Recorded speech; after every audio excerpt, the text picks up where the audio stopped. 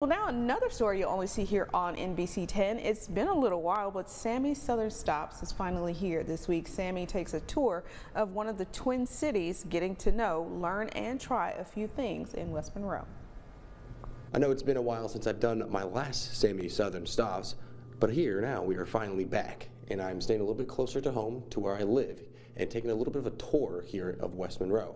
Here with me, I will have CJ Beck, captain of the West Monroe Police Department, to show me around and tell me a little bit about West Monroe.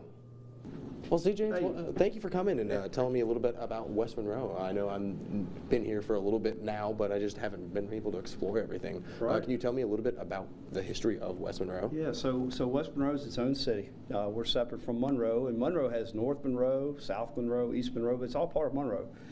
But we're West Monroe. We're separate from Monroe, and our history is it used to be two cities. It was Trenton and Clayton, and at one point they were trying to bring them together and name it Cottonport, but that city was already taken. So they stuck with West Monroe, and I think it's here to stay. Can we just talk a little bit about some of the city limits? I know there's some weird city limits here in West Monroe. There's some spots where there just goes to the parish, but just tell me about some of these city limits you have here. All right, so West Monroe is 8.5 square miles.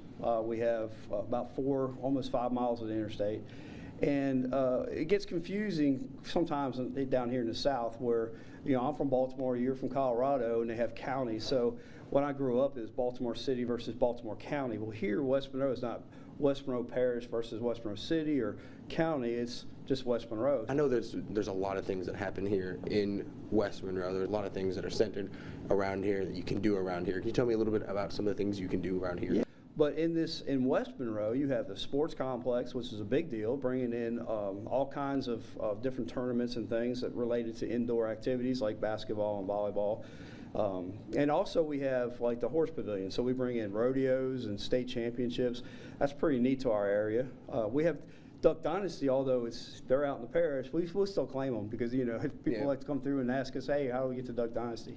All the restaurants here, we have some really great staple restaurants that are unique to this area.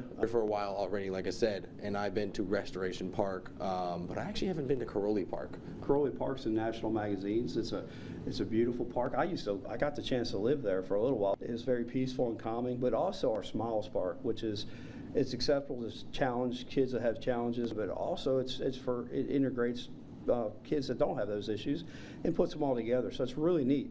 A lot of walking trails in the last few years.